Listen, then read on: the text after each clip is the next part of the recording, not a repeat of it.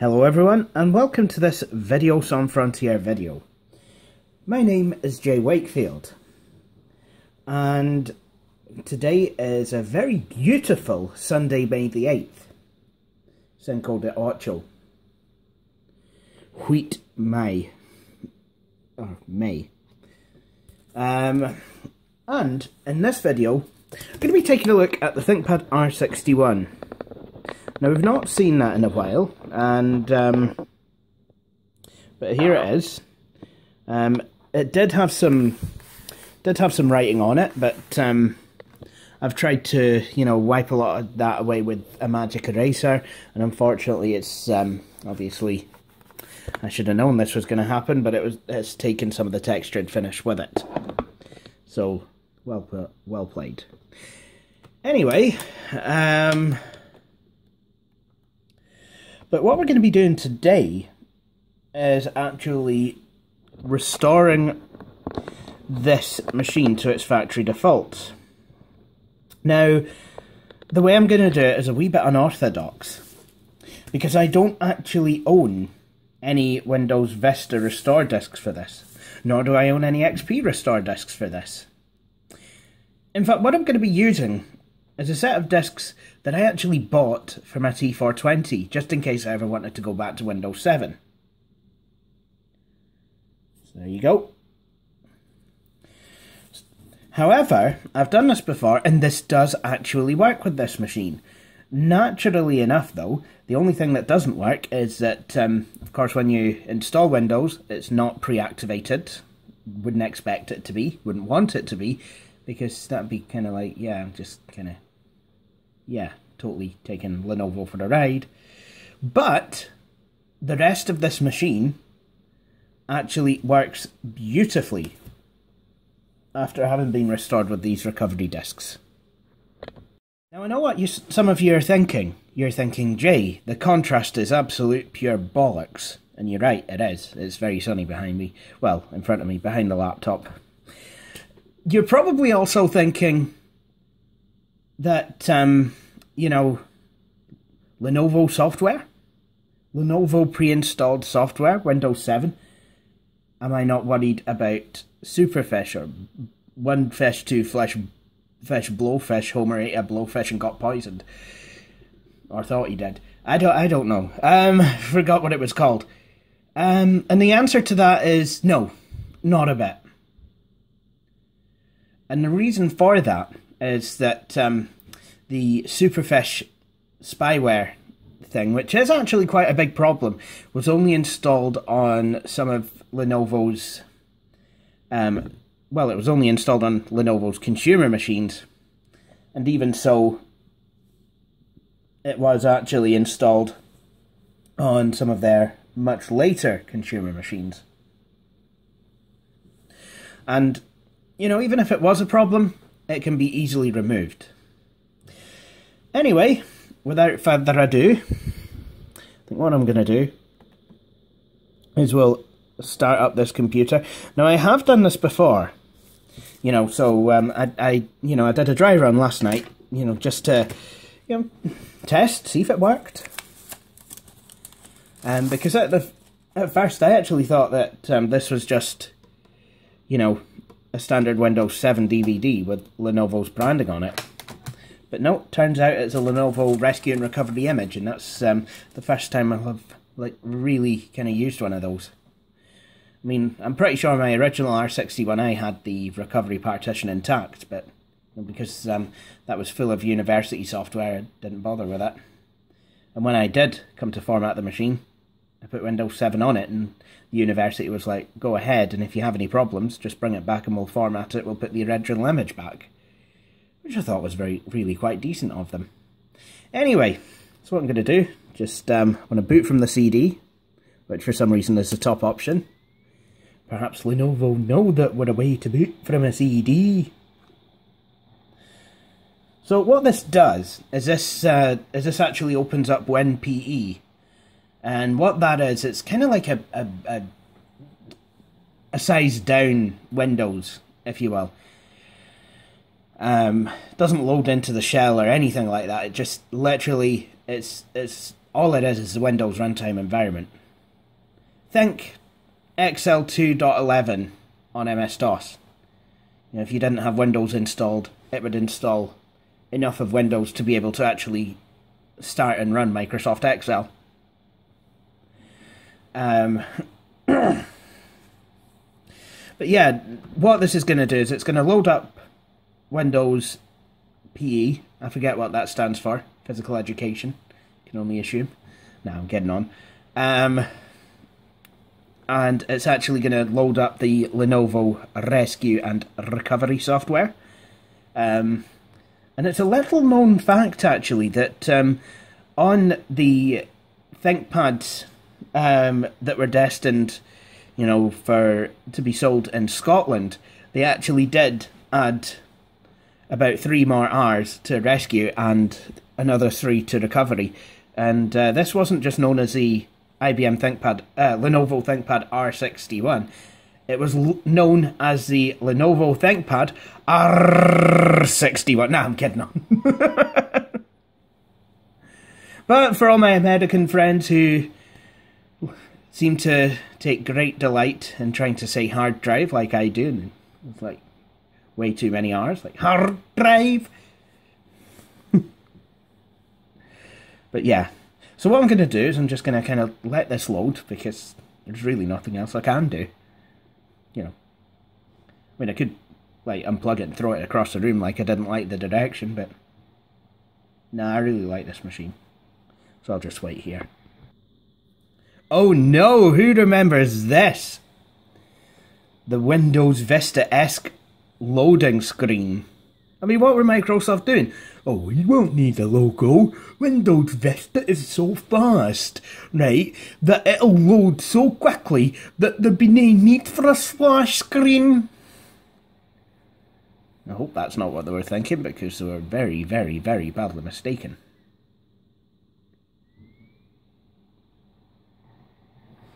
So now we're in Lenovo Rescue and Recovery 4 from Lenovo ThinkVantage Technologies. Really makes you think. So this is literally a restore environment. All it'll do is it'll install a base image of Windows, and then, like what seems to be every other modern recovery routine, what it will then do is set about installing all the programs on top of it. So, you know, this first part is only the very, very beginning. So, yep, I'm going to accept the license agreement. All the software you've got is going to be removed. So basically what this is doing is it's preparing the hard disk, so everything that's on the disk is now going to go bye-bye. Now, a wee bit about this machine. I understand that I've not been too forthcoming in recent videos with specifications of computers that I've been showing, and I apologise for that. And I'm aware that I'm probably going to be repeating myself, but for those of you who are just kind of, you know, joining this channel and have not seen previous videos of this ThinkPad, of which there are not many, I suppose I'd best share with you the actual specifications of this machine. Well, this starts off, it's got a Core 2 Duo, clocked at 2 GHz, which is quite nice. That is backed up by 4 GB of DDR2 memory. And I think I had a 160 GB hard drive in that originally, but I weaked out that and installed in its place a 250 GB Western Digital drive, and it's using an Intel 965 chipset with the graphics 965. Actually quite good for what they were, and by they're good for what they were, I mean it was very good for playing The Sims 2, where some of the settings turned up a wee bit. And it has a DVD-ROM drive, 15.4-inch WXGA TFT screen, as opposed to a DSTN model. Yeah. Yeah, the ThinkPad R61 with a DSTN display. That's just brilliant, that is. No, I'm kidding on then. I don't believe that Lenovo ever made a DSTN version of this machine. If they did, it would have been quite strange. And got wireless on it. Don't believe it doesn't have Bluetooth. But unlike my R61i, this machine has a trackpad. So you've got the track point, you know, for the Luke Millers of this world. You've got this. For everyone else, you've got this. And for complete wussies like me, you've got one of these. Nah, I can use a trackpad and a track point just fine if I need to, but sometimes it's nice to just use a good old-fashioned mouse. Now this is going to take quite a long time, so not only will I get a cup of tea, I will drink it and probably go off and do something else and completely forget about this. So jump cut to 5 o'clock in the morning, everyone! Kidding on. Well, that seemed to go a wee bit quicker than I remember, but now it's saying please insert the applications and drivers, recovery disk 1 into drive F? Is that? Well, whichever. It's a CD-ROM drive.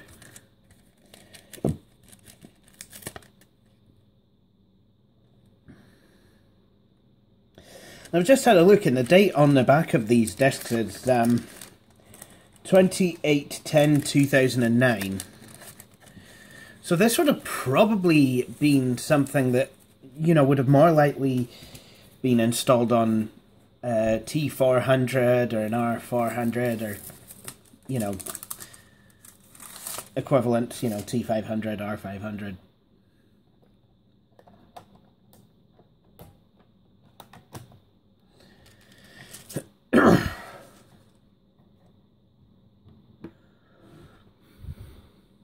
So I'll let this disc spin up. Oops. Okay, maybe I'll just kind of press the yes button now and it'll do it. Oh well. Oh, here we go. So now this is a way to actually install all the applications and what have you. It will then ask me for a supplemental recovery disk. Now for some reason I didn't get that. So, you know, I mean, it's not necessarily needed, because I can just click the no button and, you know, it'll cancel out of it and then it'll just go and start loading, you know, start loading Windows up and preparing it, which is quite good.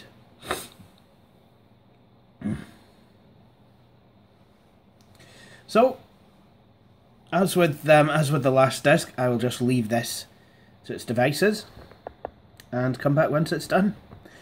Okay, maybe this part didn't take as long as I remember it doing, but I mean the entire restore process itself, you know, because it goes through all kinds of different things, and then at the end of it, what it does is creates a recovery partition.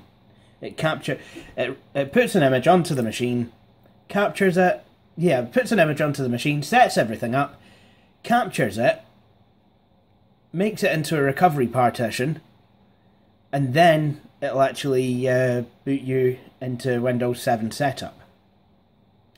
So, I mean, that is a thing. That is a thing to happen. But I'm glad it does that. I'm glad it recreates a recovery partition. The red Acer machine I have doesn't. And I probably will try Windows XP on it at some point, but I'm not sure. It's definitely not going to be a permanent thing. Because, I mean, that is my Linux machine at the moment. So there you have it. So this has actually finished really quite quickly, and I've just realised that I'm only filming the bottom part of the screen. Well done, Jay. So while I spend all this time adjusting the camera, something that I probably should have done before I started, and there we go.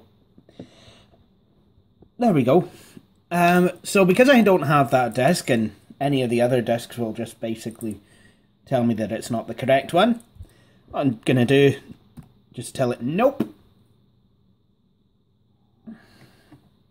And then what's going to happen now,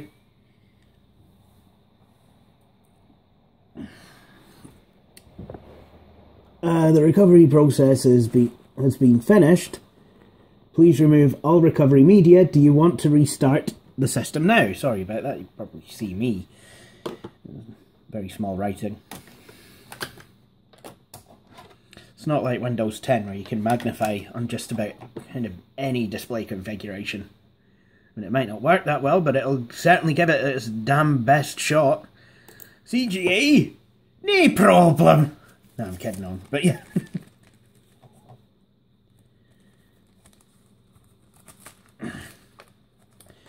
So, the system is self-bootable now, but as you can see, it is going into Windows Setup. And what it will do there is, yeah, there we go. Got the lovely Windows Vista startup screen again. Windows 7 computers do that as well, you know, if it's been set to that, which I think WinP kind of is. But basically what's going to happen now is lots of commandy prompty style windows are going to appear, and lots of text will scroll, and there'll be even more command prompt windows at the bottom. Can't see that, but there you go. There they all are. But yeah, that's just kind of the first part of the that's the first part of the preparation steps. But as you can see, you know, the image manager, whatever it is, I can't actually see. Deployment image servicing and management tool. You know, it's just kind of putting stuff together and what have you. So, you know, that'll work for a wee bit, and then we will actually end up in Windows itself, where it will actually run a script called dowork.cmd, which is quite funny. I think we're actually a way to do that just now. That's quite convenient because I can film this bit now rather than filming it later.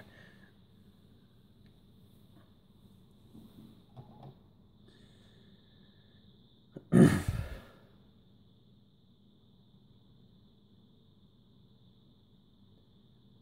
now we have the actual Windows 7 startup screen.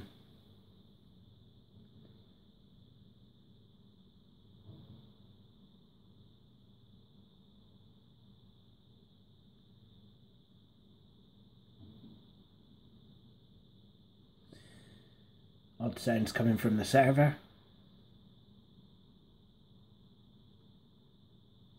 Don't like that. So what's going to happen here is, you know, you're going to kind of see something like this. Windows is starting services, Windows is installing devices, Windows is getting your PC ready for first use, Windows has had enough, Windows is away out on the lash, you know, that sort of thing. And then it will actually start doing stuff. So yeah, this installing devices bit doesn't actually take too long at all. As you can see, it's going right the way through there. It doesn't, you know, stop to freeze or anything like that. I mean, yeah, it might stop, might linger on a certain percentage, but away it goes again. Yep. And then we've got some dodgy video output from the Intel video drivers. You know, because it's fun.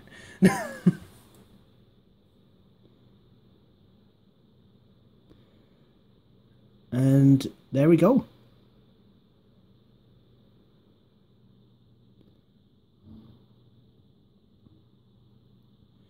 Boom.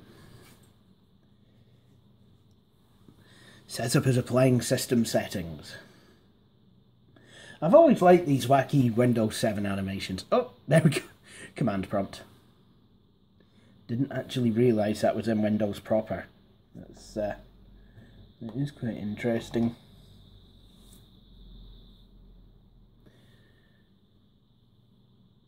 And then it'll restart again. Yep. There we go.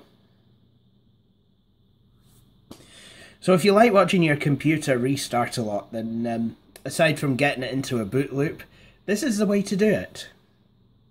P.S. The boot loop idea is not a very bright one.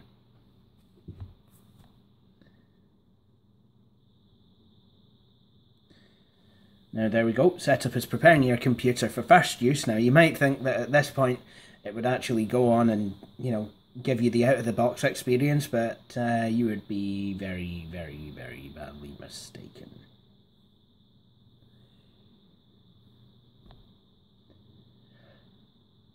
I mean, I think it will do that. Well, it'll do that actually quite a few times. You'll see this screen. Oh, setup will continue after restarting your computer. Quite a lot to do.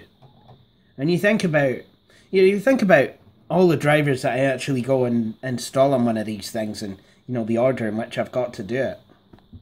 You know, and it's almost kind of a ritualistic OCD style kind of ceremonial thing, installing drivers to a ThinkPad.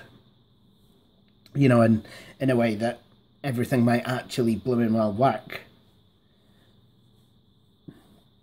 So, I mean, with that in mind, this restore process, you know, having to restart all the number of times that it does, you know, it makes perfect sense.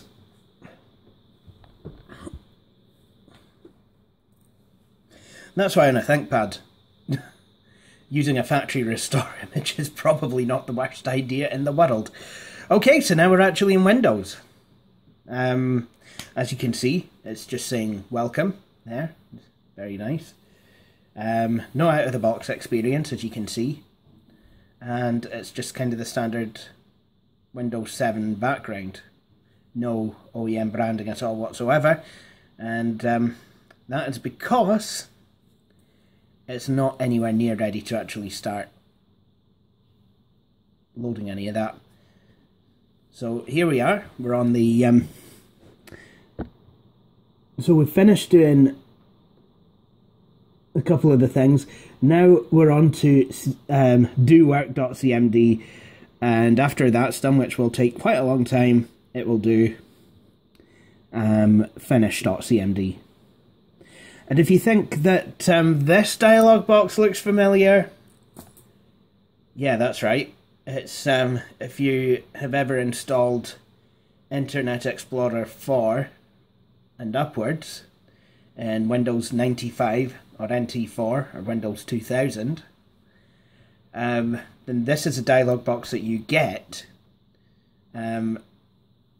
which shows you what Internet Explorer 7, what Internet Explorer setup is currently doing on your computer. That's quite something.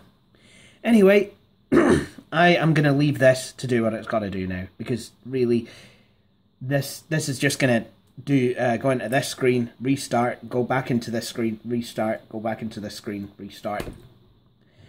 Yep, see what I mean? So I'll come back.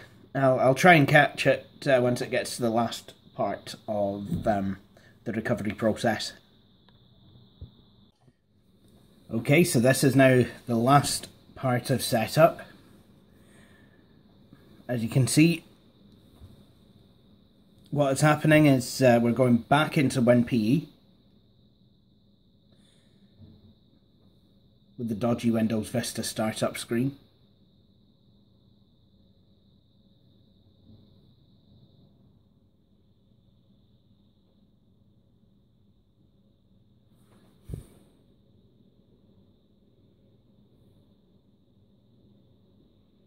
So what I think is going to happen now is,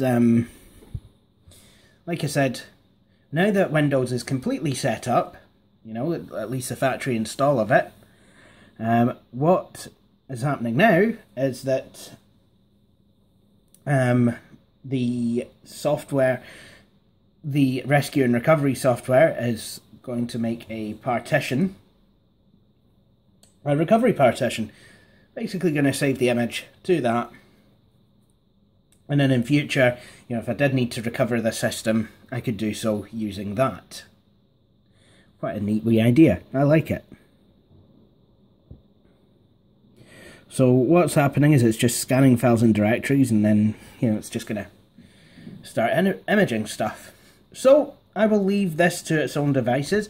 Once it is done, it will actually boot straight back into Windows, and then I will actually have the out-of-the-box experience. We'll go through that, and then we'll explore the image and, you know, see what's what. So I'll be back then. And we're back.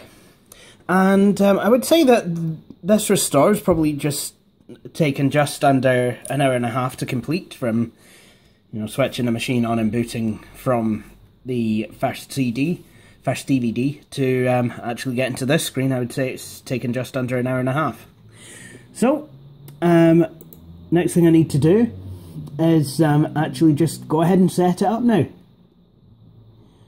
And now this ThinkPad, you know, it's got exactly the same OEM information as the Lenovo ThinkCenters do at Penumbra. And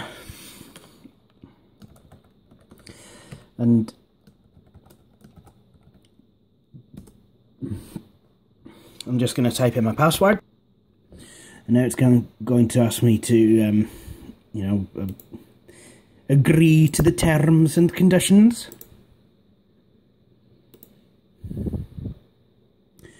And I don't know where it got that time from, but that's not right.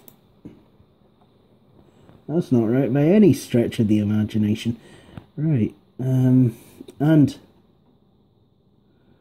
also I'm having great trouble here seeing the screen. There we go. So the time is currently 19:15. So there we go. Yep, and it's picked up the wireless network. So what I'm going to do, I'm just going to click next, because I'm actually connected by Ethernet.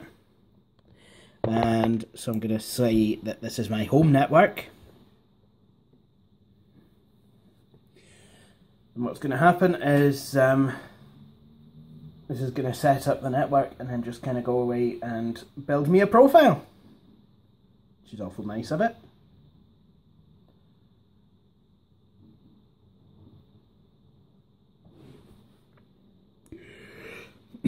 Setup will continue after restarting your computer.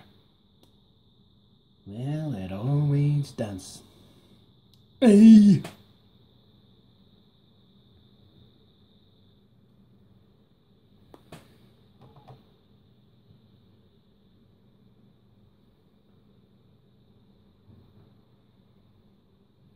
So here we go, starting Windows. Nice.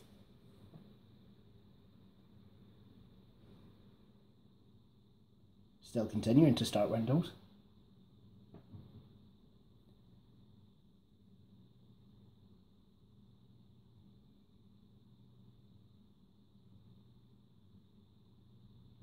Setup is preparing your computer for first use. You've said that so many times that I just don't even believe you anymore.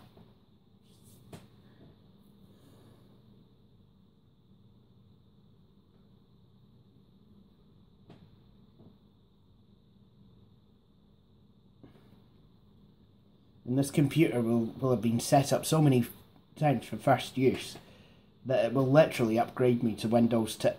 Oh crap, it'd do that anyway. Although that's coming to an end in the next couple of months, because Windows 10 is no longer going to be free. It's going to be really quite odd, like, you know, and after July, you know, having to pay for Windows 10, having to pay to install Windows 10 on your PC like in any other version of Windows, because, you know, it's just been, you know, free for so long now, and it's you know, even to the point where it's actually forcing you to install it. It's like, you must go and install Windows 10 now! Install Windows 10! Anybody? Your upgrade is ready. Anyone?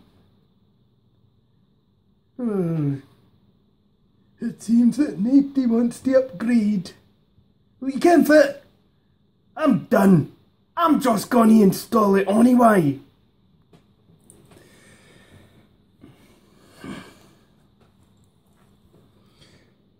So now it's just preparing the desktop.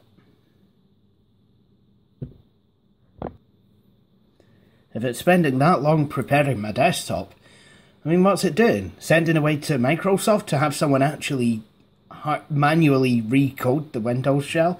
Oh, now we're in something.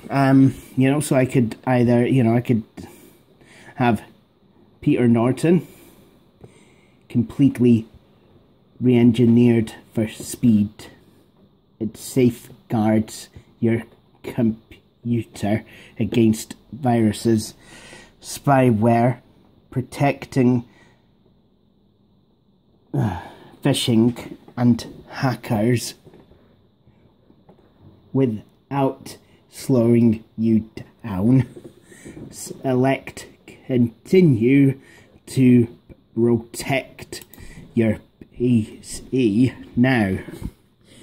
Don't protect. Are you sure you don't want to protect? Yeah, okay. And then we could set up online backup. Now when you need it most. Want more protection?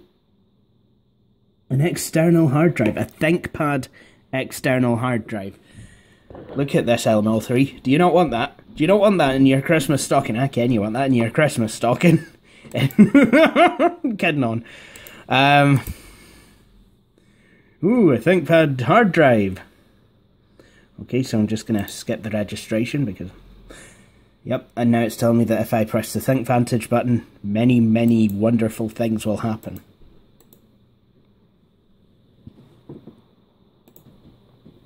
Now I'm going to continue closing setup. And what's going to happen now?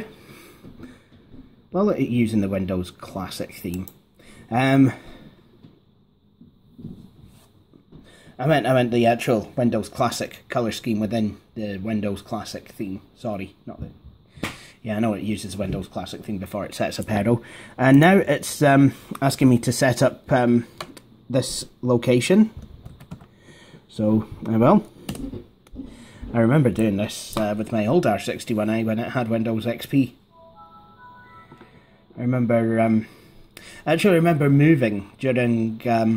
my second year at university, and you know, first thing I did was put the ThinkPad on the desk, plugged it into the Ethernet cable, plugged it into the Ethernet, and it was like, oh, would you like to set up your new location? Like, aye, one then. Anyway, so here we are, Windows 7, not activated yet. I'm gonna have to give it a product key and see. There you go, activate yourself. And, yep, I don't want to allow the theme to change the mouse pointer. Yeah, no, none of that nonsense. So what's it got with it? Well, we have Synaptics install Norton Internet Security, Lenovo ThinkVantage Tools, Adobe Reader 9, Desktop Gadget Gallery, Internet Explorer 64-bit and Internet Explorer. Try Skype voice and video calling. This machine does have a microphone, unlike my old R61, but it does not, in fact, have a webcam. And do you know what? I'm actually going to zoom this in so I don't have to keep like bobbing in front of the camera. Well... That's a theory anyway. Right, let's try that again, will we?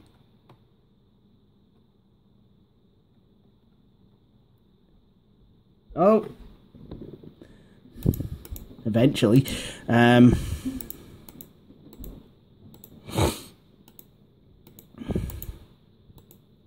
Excellent, I can actually see now.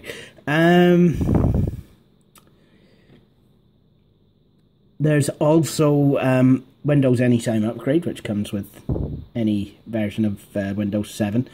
Oh, there's Windows Updates. Oh! That wasn't a bright idea now, was it? Putting a blooming magnifier on. That was, whoopsie. Oh dear. So that's... What's happened there is the new video... new video drivers have been installed. Windows Update doesn't half work fast.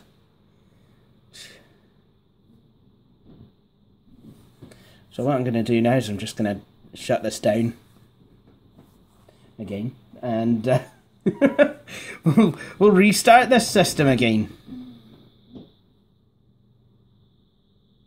I must admit, it's been an absolutely beautiful day. It started off quite rocket this morning, but it's turned into an absolutely beautiful kind of spring day.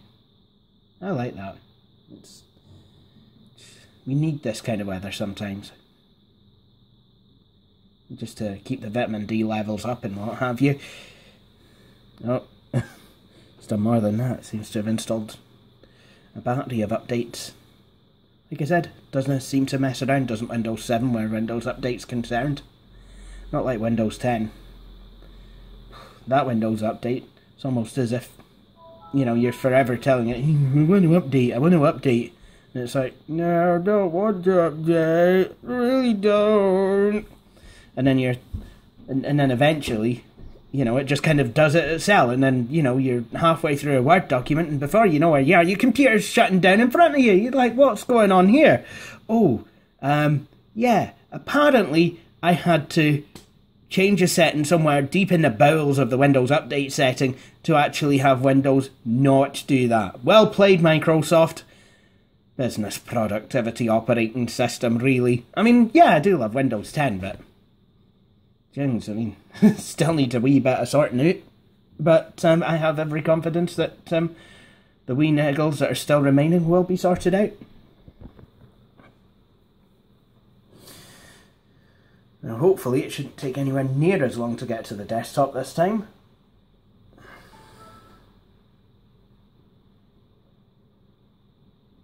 Would you look at that? So, here we are. Back at the desktop, we've got the Lenovo ThinkVantage toolboxy thing, and then we've got the battery bar. And now, I'm going to go back to all the programs. Games have actually been installed. I'm quite surprised at that, because normally... I thought I'd set this up. Oh, I probably didn't. I selected cancel. Oh well. Okay, that's good. That's sorted. So yeah, all the games have actually been installed. And then there's more games from Microsoft, I don't think. But, you know what it's like with... You know what it's like on this channel. I've got to do this. Yay, Purple Place! Indeed, Purple Place. And, yeah, we could, not done this for a while. This is a game that lends itself really quite well to Windows 8 and 10's touchscreen interface, you know, for things like tablets. And, it's just not there.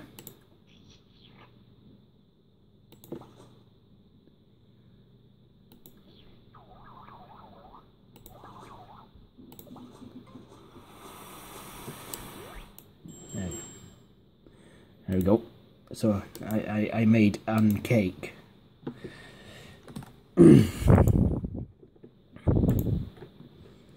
So let's have a look. Enter video when DVD. That's good. Hopefully that actually works on this system.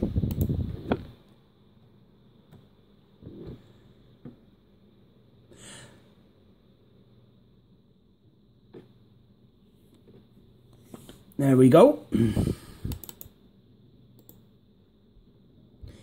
So I seem to remember something quite similar being installed on my R61. Oh look, Windows has installed some updates. What do you want, a biscuit? We've got WinDVD, Lenovo services, online data backup, nice. We've got Microsoft's maintenance folder, backup and restore, create a system repair, disk help and support, Windows remote assistance, Microsoft Research Auto Collage Touch 2009, whatever that's supposed to be, Roxio Creator Business Edition, my DVD, and Roxio Creator Business Edition, nice. And, well, that's about it.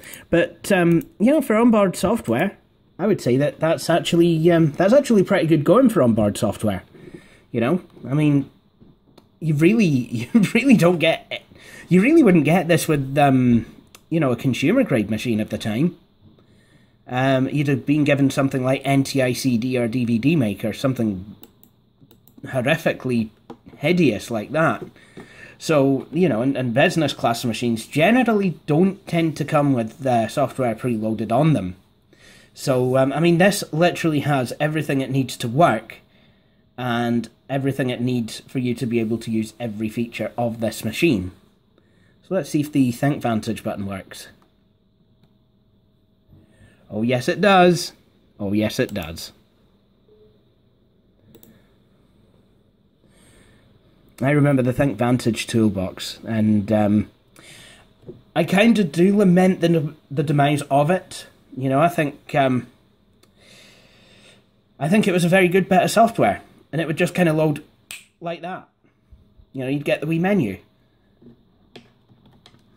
So, you know, I'm not too happy that it's away. Explore the value built into any Lenovo PC, or every security made easy. And look, we've got the machine, the actual machine information. So we've got the product, serial, the BIOS, and the warranty, which it has none because it's very, very old. But there you have it. Last thing I want to show you, the Windows 7 hard ThinkPad, the Think Experience, whatever it is, that never seems to work when fired up from the taskbar. Oh, yeah, no it is. Just had to be patient. And, you know, here you have all kinds of things that you can actually do with your ThinkPad. You can get to this from devices and drivers as well. Oh, devices and printers, rather.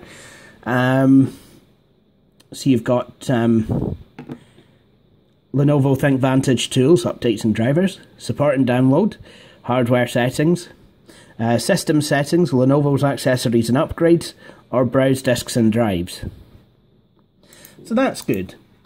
Anyway, this machine spent a good long while writing an image, a restore image to the hard drive. So let's go and have a look at the restore partition. Now, I'm not going to set you through a restore process again, but we will just kind of have a look at, you know, some of the software. We will just kind of have a look at the interface.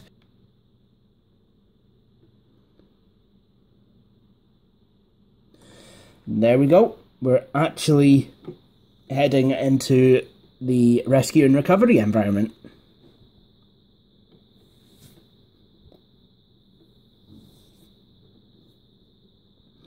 Now I'm guessing if I restored it from here, it would actually be a lot quicker than restoring it from the DVDs, because half the battle's already been done. So here we go. And once again, Lenovo ThinkVantage Technologies Rescue and Recovery 4.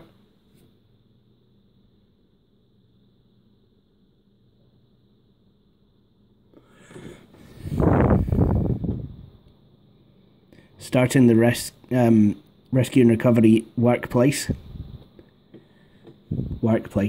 You just love that business style language. That must have been a handover from IBM. By using the software, you agree to the terms of the license agreement. So we can either rescue files. That's nice. It must have done a wee backup. Or you could do a full restore. This option restores your operating system, applications and files from a previous backup. Files that are new and that have changed since the selected backup was created will be lost. And then you've got a quick restore. This option restores only an operating system and applications from the latest backup, leaving your files where they are, which seems to be greyed out. So restoring the system will overwrite your blah blah blah. So I wonder what it would actually give me. Right, so I could put more backups on here, but for the meantime, all it has is the factory recovery. So, there you have it. So I've never actually used this system before, but, you know, I probably will experiment with it at some point. But, for now, I think that this concludes this video. I hope you've all enjoyed watching it. If you have, please feel free to subscribe to my channel and to like videos on Frontier on Facebook. Also feel free to follow me on Twitter. The URLs will, of course, follow. But for the meantime, thank you for watching this video, and please do feel free to join me for my next one. Goodbye.